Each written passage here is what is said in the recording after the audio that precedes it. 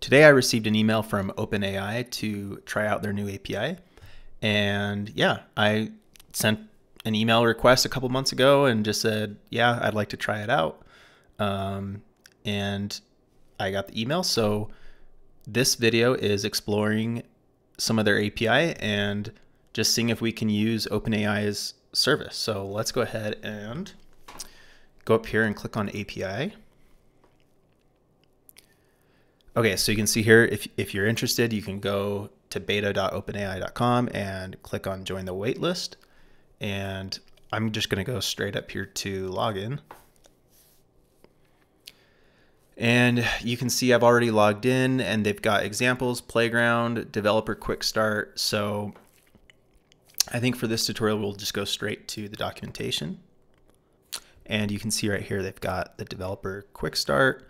So I've got this API key here, and what I'll do is I'll go ahead and reveal it, and then I'm going to change it afterwards, so it doesn't really matter. So copy paste that. Here's the curl requests, Python bindings, and then down here you've got the JavaScript node wrapper API. So I'm going to use this top one, and yeah, let's get started. So move that over and open up the terminal. So let's see, what do we got here? So the first thing I want to do is create a new directory, call it OpenAI.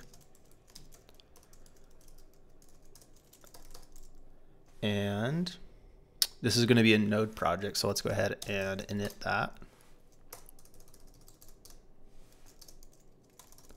Looks good.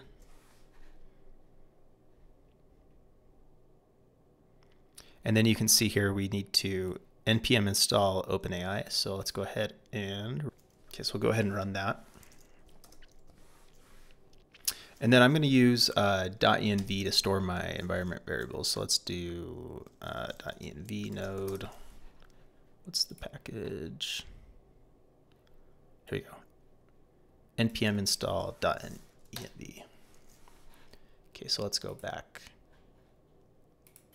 Okay, so now that we've got everything running, I'm going to go ahead and make an index.js file, and let's also do .env. And let's see, how do they do this? So they have to require. Okay, so if we open up the index, we can go ahead and paste that in there. And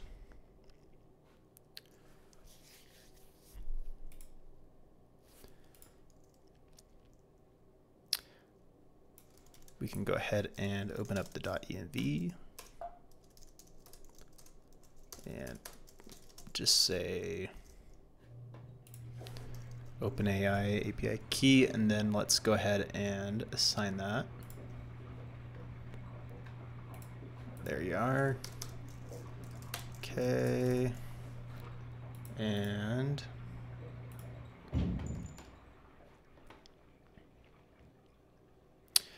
now we should have access to that API key. So let's go ahead. Let's see. Actually, since there's a couple different services, let's I'm going to get rid of this index file, and let's call this first one completion. Okay. And so to initialize it, we just go like this. And let's see here. And put that up here. Cool. So now I can put the completion code down here. And let's, hold on. Okay, so let's see if that completion's working. Completion.js. Oops. There we go. Sweet. So the query ran, we got a response back. Awesome. So what does this completion API call do right here? Oh, I see. Yeah, it completes the sentence. So prompt, this is a test. And then it says the result. I don't know. It's kind of weird. Let's see. Completion. And maybe we'll just do like, I don't know. What should we do here? To be or not to be. Let's see what that does.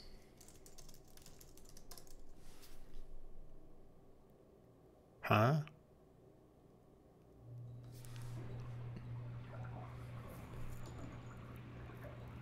Text. Oh, okay. It says, really? That was the predicted text?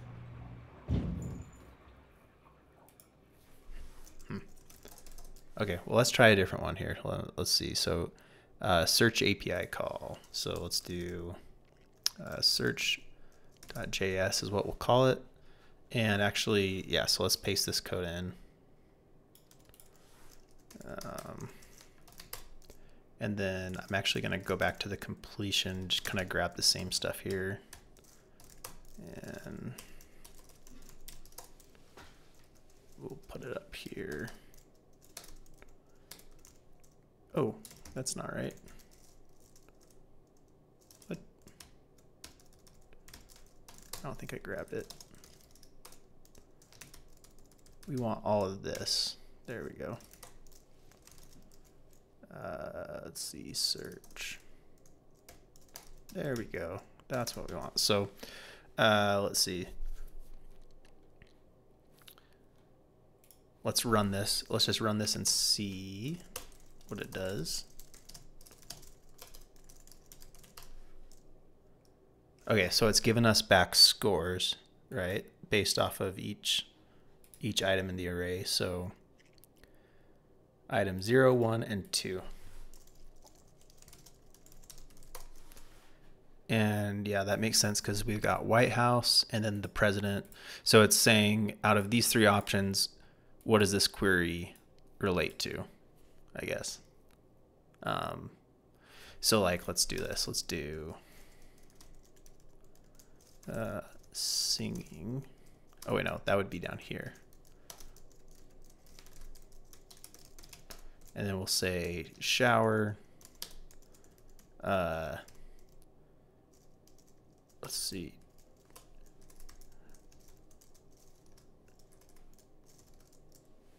Just do elevator. And library.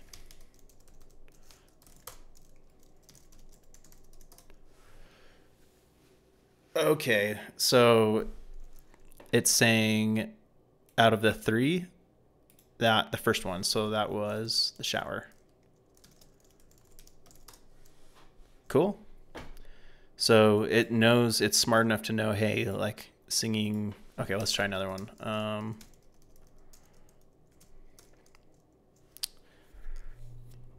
Oh, I know. Let's see, working at Google. And let's put in Stanford, MIT, and Harvard. We'll do Harvard. Let's see.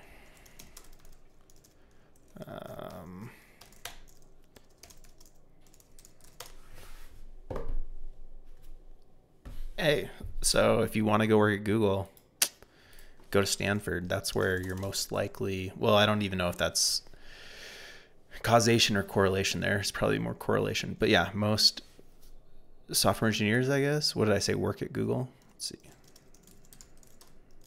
Working Google. Let's do as a software engineer. It's probably the same. Oops.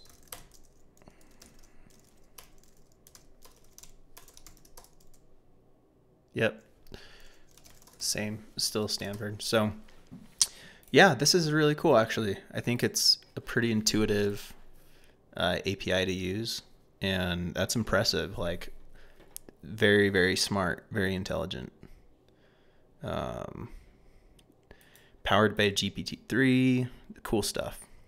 So, okay, that's all I've got. If you liked this video, give a thumbs up and a subscribe.